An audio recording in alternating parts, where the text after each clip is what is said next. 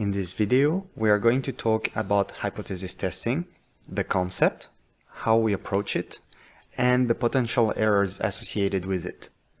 Hypothesis testing really underlies what we are going to do when we cover regression, especially relative to p-values and to confidence intervals.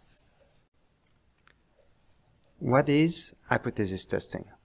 It's analyzing the difference between the observed results from our data and what you would expect to see if the null hypothesis were true. Does the sample refute a claim? Do we have sufficient evidence to say with confidence that something is likely not true? We do that by looking at the statistical properties of the sample and ask, is the difference likely too large to be explained by sampling error or random noise? There are 6 steps associated with hypothesis testing. First, we state the null hypothesis that we are trying to reject. We will call it H0. And then we state the alternative hypothesis that we call H1. We then choose a level of significance that we call alpha and the sample size denoted n. Then we determine the appropriate test statistics and the sampling distribution for that specific statistic. So if the statistic is the mean, we look at the sampling distribution for a sample mean. These really depend on the problem you're approaching, and if you have different things you're looking at, whether it's the mean, the variance, the t-statistic, each time you will have to look at a different sampling distribution. Then we determine the critical values that divide the rejection and the non-rejection regions for our sample statistic, and we will talk exactly about what those mean in great detail in this video. And then we'll collect the data based on the sample size we determined before, and we'll compute the value for the test statistic in our sample. Finally, we'll compare the test statistic we obtain with what we expect to see, and we'll make the statistical decision, which is whether we reject the null hypothesis or if we fail to reject it. Then we'll state the managerial conclusion. Here is something very important for the exam, because a lot of students lose points on this. We never say that we accept the null hypothesis or that we accept the alternative hypothesis. That results in 0 points for the whole question. There are 2 possible outcomes for hypothesis testing. The first one is that we have enough evidence to reject the null hypothesis. The other outcome is that we don't have enough evidence and we fail to reject the null hypothesis. We don't know in that case if the null hypothesis is true or false. We just failed to show that it was false. To understand hypothesis testing, we have to understand the distinction between the population value, sometimes called the true value, and the sample statistic. We are usually stating the hypothesis about an unknown value in the population, for instance, the population mean, or the population variance, the population correlation between 2 variables. For instance, that could be the average height of all the students in the School of Business. Then we are testing our hypothesis by using a value obtained from a random sample, which is usually a small sample relative to the population. Then we will have the sample mean, and the sample mean will be different from the population mean. So usually we denote the population mean mu, and mu x if it's about the variable x. And then the sample mean, we call it x bar, or which can change the name, z bar, y bar, and so on and so forth. The population mean is unknown. We're trying to guess it, or we're trying to make a statement about it. For instance, I think the population mean is greater than 5. And then we have the sample mean, we measure it, and that will help us conclude with a statement about the population value. Now I want to spend some time explaining the conceptual approach behind hypothesis testing. Hypothesis testing is based on the sampling distribution. The sampling distribution represents the probability of seeing some values for a summary statistic that is sampled from a population repeatedly. In this example, we are looking at the sample mean. Our null hypothesis, that we call H0, is that the true population mean, μx, is equal to some value that we call μ0. For instance, we would say μ0 is 5, so H0 would be that the true population mean is 5. And then we have the alternative hypothesis, which is that μx, the population mean, is anything else but μ0. And we want to test that at alpha level that is 5%, 0.05. So if we assume in the null hypothesis that the population mean is really μ0, we would expect the sample mean to follow the sampling distribution that we represented here on the graph. According to this distribution, we would expect it to be very close to the population mean. We would expect x bar, or sample mean, to be close to μ0. What is considered close would depend, of course, on the sample size and on the variance in the population. If, on the contrary, the sample mean we get is very far from what we expect under the null hypothesis, then the null hypothesis is probably false.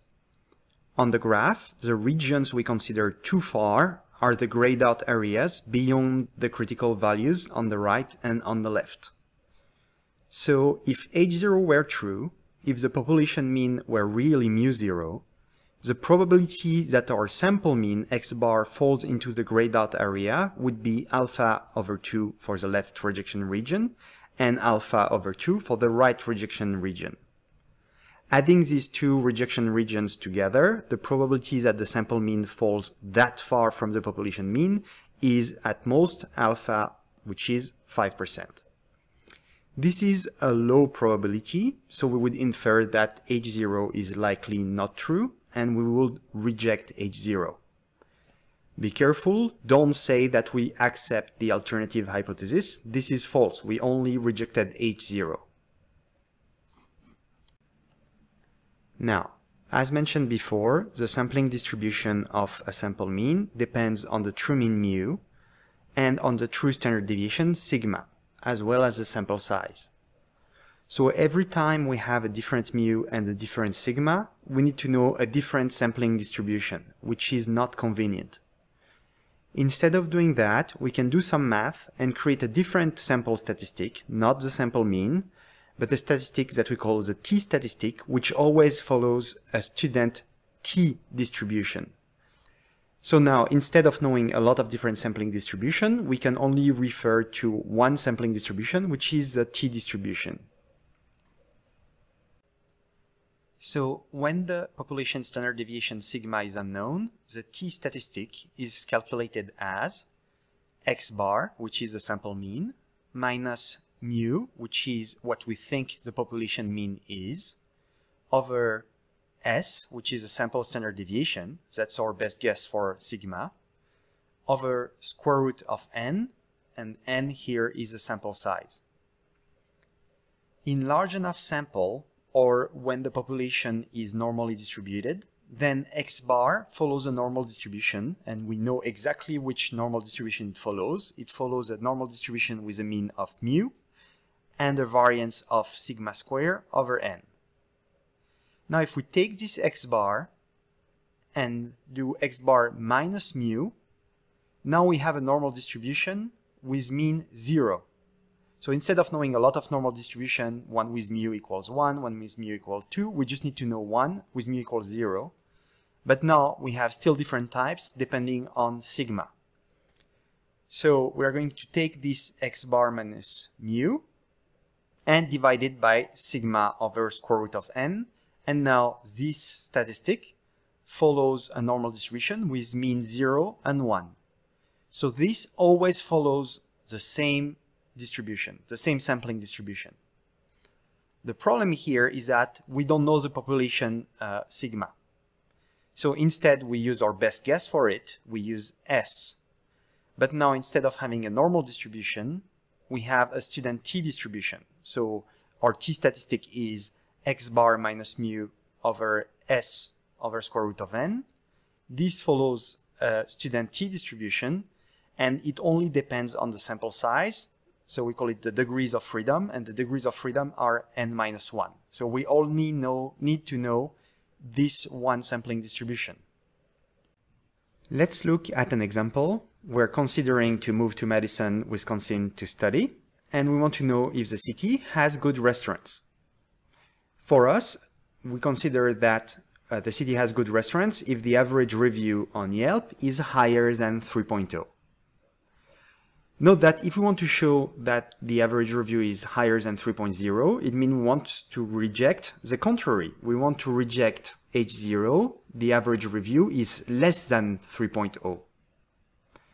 And then our alternative hypothesis, what we want to show, H1, the average review is greater than 3.0. So we collect a sample of 100 reviews, and we find that in our sample, the mean is 3.15, and the standard deviation is 0.62. Now we can compute the t-statistic.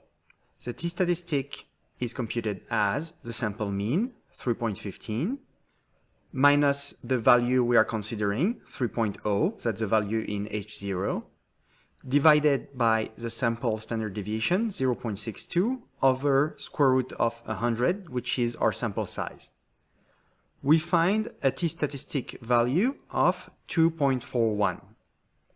So if we look at the sampling distribution for this t-statistic, the student t-distribution with degrees of freedom 100 minus 1, 100 being the sample size, we find that there is a probability of less than 5% that our t-statistic is greater than 1.64. That is, if H0 is true. And we find a t-statistic of 2.41, so it's in the red area. It's further than the 1.64. So it has a low probability. We have a low probability of finding a value that big if H0 is true. So we can reject H0 because our t-statistic is in the critical region. Here are a few possible errors in hypothesis testing. We have two possible cases in the reality. Either H0 is true or H0 is false. We will never know. We don't know which one is true. And we are making a decision. Either we reject H0 or we fail to reject. We do not reject H0. Now, in the case where in reality H0 is true and we reject it, we are rejecting something we shouldn't have rejected. That's a type 1 error, rejecting a true null hypothesis. The probability of making this type 1 error is alpha, which is the significance level for the test. In general, we'll pick alpha is 0.05 or 5%. So the probability of making a type 1 error in that case is 5%. It is set in advance by the researcher. Now, if in reality H0 is true and we fail to reject it, we made a good decision. We didn't reject something that was true. On the contrary, if H0 is false and we decide to reject it, we rejected something that's false, we did a great job, we made the right decision. However, if in reality H0 is false and we fail to reject it, we made an error. We should have rejected it. It was false. And that's called a type 2 error, failing to reject a false null hypothesis. The probability of a type 2 error is directly related to the power of the test, and basically it depends on what the real true population value is. Generally, we don't know what it is, so we cannot compute the power of the test. The probability of a type 1 error is set in advance. We can decide that alpha equals 5%, for instance. Once this is set, there is not much we can do about it. There will be a 5% chance that we make a mistake if H0 were true. Now, in the case where H0 is false, there is another type of error we can do, the type 2 error, which is to fail to reject it, because it's false, so we should reject it. There is something we can do to minimize this type of error, and we are going to discuss it now. The probability of a type 2 error depends on the standard error of the mean. We denote it sigma x bar, and it's calculated as sigma, which is the population standard deviation, over the square root of the sample size n. Larger sample size, which means increasing n, decrease the standard error sigma x bar. If we decrease the standard error sigma x bar, we are less likely to make a type 2 error. So I want you to remember, to avoid making a type 2 error and to correctly reject the null when it's false, you should consider increasing the sample size.